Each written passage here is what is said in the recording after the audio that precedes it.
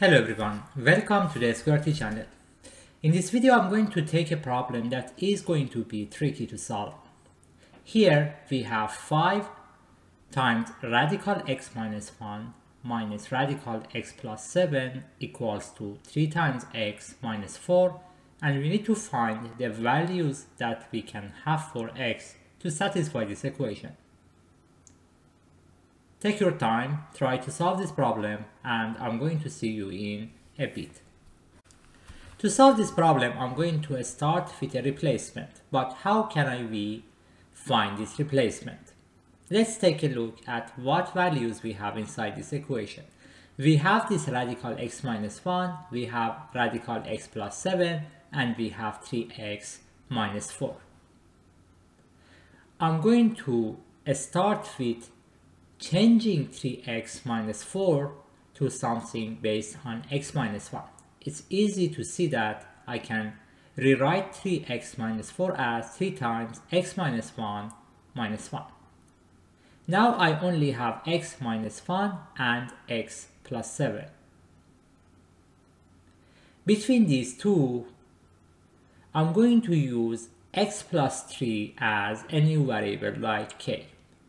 The reason that I'm going to do this is if I use x plus 3 as k, then x minus 1 is going to be k minus 4 and x plus 7 is going to be k plus 4.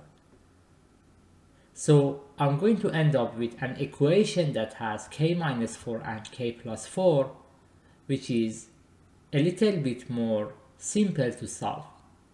Let's take it from here and see how we are going to continue solving this problem.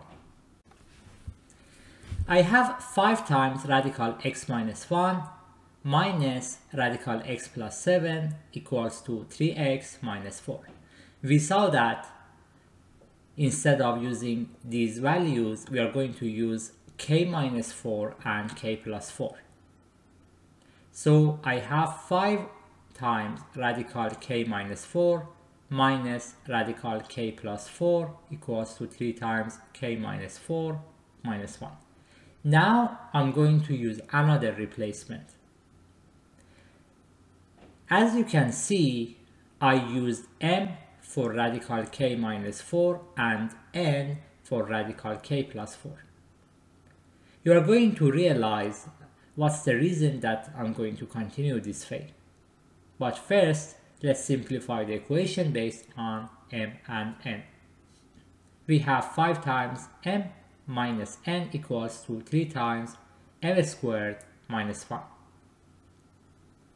In this equation, I have m and n, and that's the only equation that I have. Obviously, in the previous type of equation, I had k as the only unknown variable, and I had one equation. So there is something wrong here. What's wrong here? Why I change an equation with just one variable to another equation with 2 variables? I think you can verify that while I use m and n as independent variables, they are not independent at all. You can see that m is defined based on k and n is also defined based on k.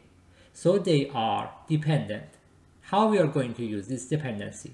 Let's see that. Basically, I'm going to say I have m and n, and if I take power of 2 of both equations, I'm going to end up with k minus 4 equals to m squared and k plus 4 equals to n squared. Now, if you write n squared minus m squared, you can remove k, and at the end you have n squared minus m squared equals to 8. So now I have a new equation. I have 2 variables n and m, and I have 2 equations. Obviously it's possible to solve them, but solving this type of equation can be tricky. So let's see how we are going to handle this. Let's go back to what we found. We found that 5m minus n equals to 3m squared minus 1. That's what we had. I'm going to rearrange to find n based on m. It's easy to see that n can be written as 5m minus 3m squared plus 1. On the other hand, in the second equation, we saw that n squared minus m squared is 8. Instead of n, now I'm going to use 5m minus 3m squared plus 1. And then I'm going to just simplify. If you take your time, try to simplify this equation, you are going to see that I will end up with an equation that has degree 4. Now I have an equation with degree 4 and there is no obvious way to solve this. But first, we note that 9 minus 30 is going to be negative 21, plus 18 is going to be negative 3, plus 10 is going to be 7, minus 7 is going to be 0.